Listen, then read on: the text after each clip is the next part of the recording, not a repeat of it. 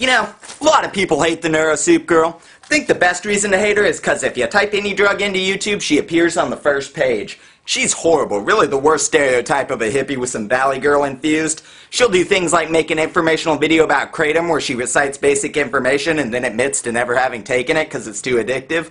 Sounds more like slander than insight. She has an underlining theme that drugs from the earth are better for you than drugs created by man. Fine, but she also pretends to support drugs created by man like LSD and the 2C series by passing it off as organic chemistry, which is commonly acknowledged as a misleading term. She does this to appeal to all types of drug users, which I don't think works. We see her true colors. According to many sites on the internet, this dude named William Pickard had one of the largest LSD labs hidden in a missile silo in the year 2000. He was sentenced to life without parole on November 25, 2003, with the help of Gordon Todd Skinner, admitted DEA agent and also husband of the Neurosoup girl, Crystal Ann Cole. Seems there's already a lot of hate for this girl all over the internet. Crystal Ann Cole was only 18 when she met Gordon Todd Skinner, an LSD chemist and DEA informant. And there's a lot of this one. Yeah, that fucking sucks. Phony, hippie, bitch. There's a webpage dedicated to freeing William Leonard Picard. On his site, there's links to all the legal information and court documents. But you know where that link for kidnapping, torturing, and drugging a teen goes to? Well, that link leads to Crystal Ann Cole, her husband, and somebody else kidnapping a teen and keeping her captive for 6 days while they beat her and shot her up with drugs. The couple has a previous history. In 1995, they narked out a large-scale marijuana operation. There's a heavy accusation to trust internet information, so I watched her 3 videos where she described this incident. Leonard Picard is now serving life in prison for getting busted with the world's largest LSD lab. William Leonard Picard was turned in by his partner, Gordon Todd Skinner. I was subpoenaed to testify by the defense and the prosecution, but I went on the stand and I pled my fifth because I thought a lot of things that I had to say could really go against me. And so... Oh, my bad. She pleaded the fifth. The one where you don't have to testify against yourself. You know, it's the truth. All those guys were underhanded and ruthless, you know. They'd save their own skin. That was one of the first things that I was trained. Everybody rolls. So, therefore, you know, you would lie to everyone about your name, where you're from, your backstory. So this supposed drug enthusiast is telling us that large-scale drug operations are evil because the people involved have to lie a lot. If these people are making large amounts of LSD, it's obvious to anybody that they have to lie a lot. And they obviously should have lied to the Neurosoup girl. Be able to let them roll on everybody else and hopefully they won't get to you. I mean, you know, that's what I was taught, and that's why I'm so jaded about the drug dealers and drug networks, and because I can't stand people being thrown under the bus, you know? Crystal Ann Cole was booked at Tulsa jail for kidnapping charges after she was the first one to report herself to the police. After she was the first to surrender this evidence, Gordon Todd Skinner, her husband, was charged with kidnapping, conspiracy, as well as assault and battery with a dangerous weapon. A few months later, her testimony helped get William Leonard Picard 2 concurrent life sentences without parole. Even though police records say our Neurosoup girl helped ensnare the teen, the only police records I can find is that she went to Tulsa jail for an undisclosed amount of time for kidnapping.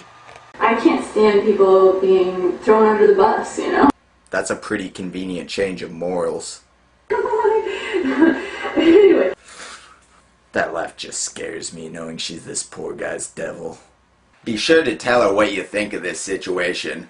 Someone who pretends to support all the drugs that you like it, but then behind closed doors cuts off this large amount of LSD. Are we gonna get our LSD today? Not really something to be giggling about. And I don't think she pulls it off in a likable way. If you look at the comments, people hate her. And she, just like any of those icons that always get hate mail, it's gotta sink into her soul sooner or later, and that's what we want, because she's not a good person. We also are at fault, each and every one of us, that goes out and buys an illegal drug off the street. Because When we do that, when we go purchase that drug, we are supporting the commercialistic backbone of the illegal drug industry. Disguising a boycott with an anti-capitalist message. Doesn't it seem fishy the only time she pins evils to money exchange is in the drug world? Buying drugs will fund something evil. That sounds familiar. People are not going to give you drugs for free. Say no to drugs and say yes to free legal entheogens. Even if you were all about natural drugs, what she proposes doesn't make sense. A free legal entheogen. Break out the San Pedro. Let's hear it for nature. Yeah!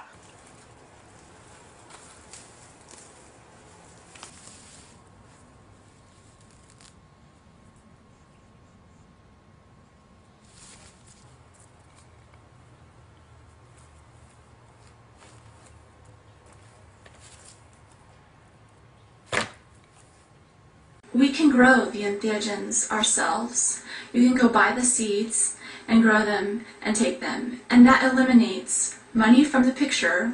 That policy doesn't make any sense. Did you hear her say if you go buy the seeds, that eliminates money from the picture? Alright, first of all, it still involves the exchange of money. Secondly, she doesn't acknowledge that not everybody wants to grow these plants or naturally synthesize LSD, which is impossible. That's going on her logic.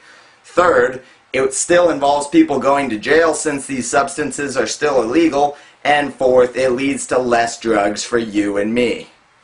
LSD, I believe, is a beautiful, beautiful substance. But at the same time, if you're getting it in a way that is supporting all of these negative outcomes, like people going to prison, and supporting the bad political view on us spiritual people. Don't use LSD if it can lead to people going to prison. That's our problem. We're using LSD at the rare part of the globe where it's illegal. We shouldn't purchase entheogens that are illegal. And if you get them for free, great. Trying to get this in your head. Being a drug dealer or a drug user that's buying drugs like that is not being a spiritual person. The negative energy that's going out into the world by just purchasing that drug is no good. And it reflects upon us as a spiritual community in a really negative way. This video speaks for everything she's trying to do over the internet. She claims it'll improve the image of this type of drug user if we don't buy them. Yeah, her spirituality card's wearing pretty thin there. She also claims it'll improve our image if we express ourselves as more spiritual people. You know the street drug user who uses drugs in secret? Yeah, that's gotta stop. We gotta start expressing ourselves as spiritual people, because that's worked so well in the past. It's no doubt the negative image of a hippie and their offensive claim to higher spirituality that contributed to the average person turning against drugs like LSD. But no matter what the Neurosoup girl has decided spirituality is, it's an attempt to set restrictive guidelines which will no doubt exclude many personality types. Tell the average American you'll have a spiritual experience if you do a psychedelic. They're really not going to like you. People aren't going to have any interest or sympathy in a drug if they think it turns you into people like that. The one with nature potentioids so eager to claim higher spirituality over the average person is offensive to the average person, and is the last thing that'll ever help these drugs become legal. Even if you don't believe she's faking this personality to continue the bad image drugs have, rituals of the past aren't so holy that people who want to eat mushrooms on their couch can be undermined by people like the Neurosoup girl. Before I begin to talk about the electronic cigarette, I would like to clarify that I think cigarette smoking is disgusting, and I don't personally smoke cigarettes. Strangely unsupportive words from a naturalist. I don't want YouTube fame, because my videos would get pulled if I had it. I don't want you to subscribe to my channel, but I do think this information should circulate. Nobody should watch the Neurosoup girl without knowing what she's trying to do on the internet. People do know. I've seen comments damning her to hell, but it's important to tell her why. So if you see her on the street, tell her where her soul's gonna lay till the end of time.